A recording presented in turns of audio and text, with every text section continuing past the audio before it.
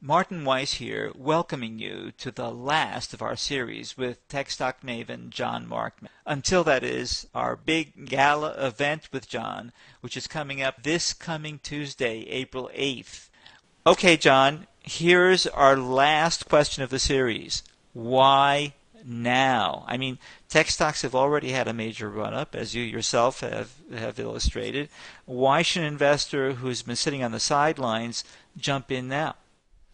I think more money is wasted by people sitting on the sidelines than people would actually lose if they invested in stocks that didn't work out as well as they should have.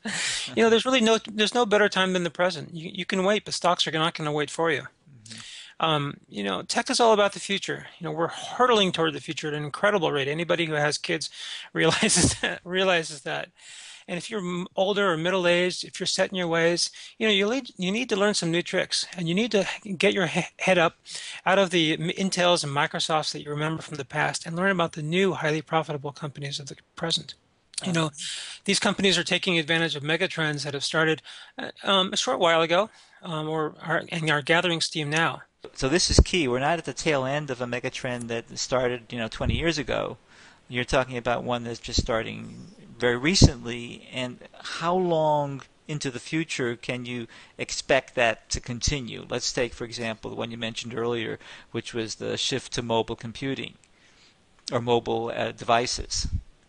Sure, the shift to mobile devices, has happened not only in our lifetimes, but just really in the past 10 to 15 years. And largely, technology, wireless was for a long time, something that the elite had. Business people had cars in their phones in their cars. And it was only very recently that that companies like Apple and Google began to produce these devices at low enough prices that the average person can buy them.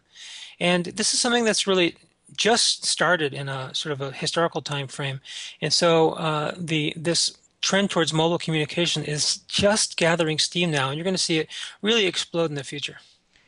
Are we talking another 5 years before it kind of stabilizes? 10 years, 20 years, 50 years? I mean, do you have any sense of that, or is it impossible to know?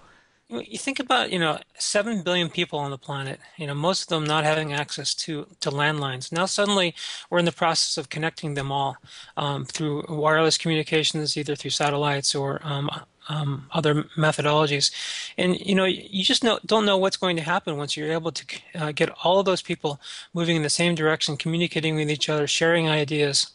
You may find that the next great tech superstar is someone who is born in Ghana or in the fields in the desert of Mali.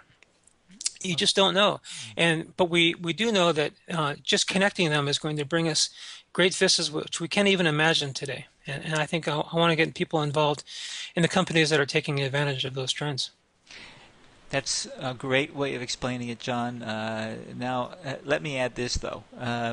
Over the past several weeks, both in emails on the Money and Markets blog, many of our readers have begged you to name some of your favorite technology stocks to buy now. So, can you tell our listeners when and how you're going to do that? Sure, I'm going to make that announcement on April 8th. Can you give us your full agenda for that meeting again, please?